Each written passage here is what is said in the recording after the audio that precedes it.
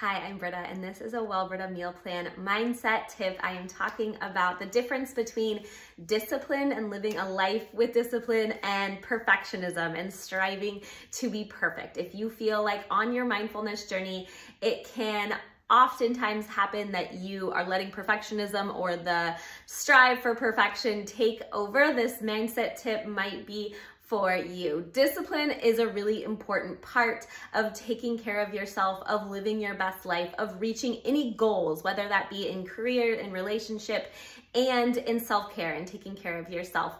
Being disciplined is so important, and that doesn't necessarily mean that you are going 100% all of the time. So if you think about how you would write up your very best wellness week, what it would look like, that week is not going to happen every single week. Life is so cyclical, and really paying attention to your personal moods, energy levels can really help with giving yourself the space to rest so that you can move forward and reach your goals and feel really well all of the time, with still incorporating ways to take care of yourself and give yourself some downtime. So when you are feeling tired, sometimes we feel like that means we need to push through. That's when we need to power up. Maybe you're getting a little bit sick, so you take some meds and get back to work and get on it and still work out and do all of the things.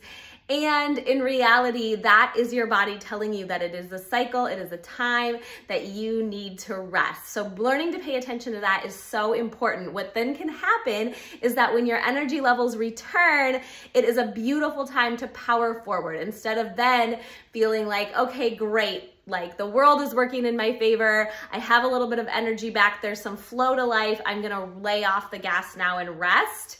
If you've rested before, now you can power forward and make twice as amount of progress as you would have being tired coming into this moment. So I love to think about that as a way to give myself permission to take a break and actually be disciplined in the break. Disciplined in listening to my body when I need to rest, listening to my body about the foods that it needs, and disciplined into sleeping. That's such an important one too. And that way it can translate into not being perfect, not making every week look extra perfect, but instead bringing the whole life together, a whole wellness routine, a whole lifestyle that can really take care of you and support you as best possible.